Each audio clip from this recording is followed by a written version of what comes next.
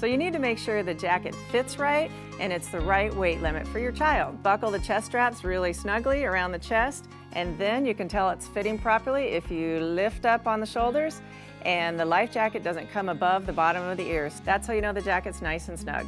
Little children can be really hard to keep track of when they're around the water, and if you're not paying attention, bad things can happen. But keeping kids safe is as easy as the ABCs. A for adult supervision, B for barriers around your pool, and C for CPR. Adult supervision is the most important thing when it comes to water safety. That means an adult needs to be in direct sight with arm's reach at all times.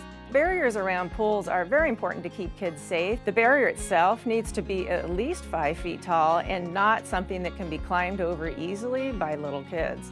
CPR is a really important thing for all parents to know. CPR is really quick and easy to learn, and you can find more information at UCDavis on our website.